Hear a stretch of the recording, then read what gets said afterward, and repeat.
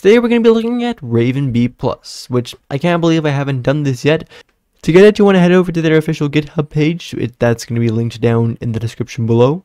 Together actually with my Discord server where you can find many more clients just like this one, so I'd greatly appreciate it if you could join that. Anyways, on that GitHub page, you can just head over to the Releases tab, find the top release that says Latest, and then click on the jar file. So to use this, you do need to have Forge installed for Minecraft 1.8.9. If you don't have this yet, or you're not sure where to get it, then I will link it down in the description below. Anyways, here as you can see, I have Raven BPlus in my downloads. And if you also have that, then you can press on the Windows and R keys at the same time. Then in the box that pops up, you want to type in app data, just like that, and then hit enter, or click on OK. In this area over here, you want to go into the folder called roaming, then .minecraft, and then scroll down a little until you find the mods folder. Inside of the mods folder, you want to simply drag this file just like that, and once you've done that, you can close up both of these, open up the Minecraft launcher, and then launch Forge for 1.8.9. Now here inside of Minecraft, we can simply head into single player world, and I'll briefly show you guys how to use this. Alright, so here inside of Minecraft, you can simply press on the right shift button on your keyboard, and that is going to open up something known as the Click GUI over here. This contains all of the categories of utilities that Raven BPlus has, as well as a terminal, a little puppet for yourself, and some more information over here. Anyways, clicking on these is actually going to, well, pop them up. Click on the little plus there. So I recommend just laying this out a little, I guess.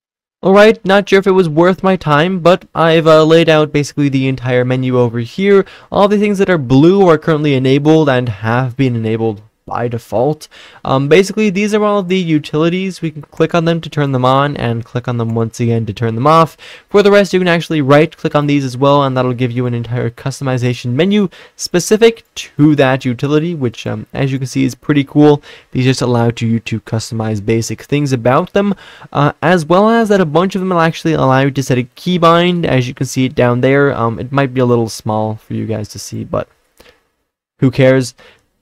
For the rest, there's also a terminal over here. You can use that if you want to. You can also turn it off if you don't want to use it. For the rest, this client should definitely be pretty self-explanatory. You don't get a description when you hover over things, which is unfortunate, but oh well. I guess if you don't know what something does, then either just look it up or get better at the game. Anyways, yeah, for the rest, I guess, as I said, pretty simple. This is definitely, by the way, one of the best, like, Forge... Probably one of, yeah, definitely the best Forge client out there for 1.8.9. W client, as I said, I can't believe that I haven't shown you guys this before. Now you know exactly how and where to get it safely. Of course, that's probably one of the most important things. Anyways, as you can see down here in the bottom, it tells you what config you're using. In this case, we're using the default config, which is just, you know, the basic stuff. If you want to use this on a server and in a situation and stuff like that, then of course you can download a config from the internet or make one yourself, which is fun as well. Basically, when you're customizing this, then you can save a configuration for the client, which basically saves all of the customizations and active utilities and the like, and then you can apply those in different situations. And of course, for specific servers, game modes, and the like, you can download configs from the internet. Of course, do make sure that they're safe first.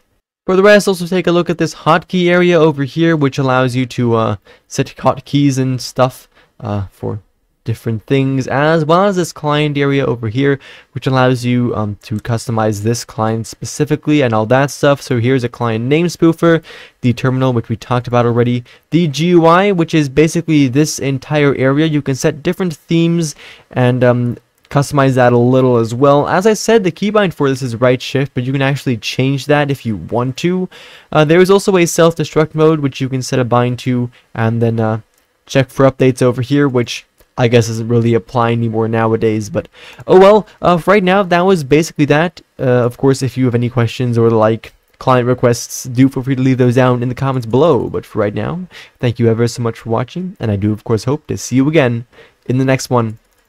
Bye bye.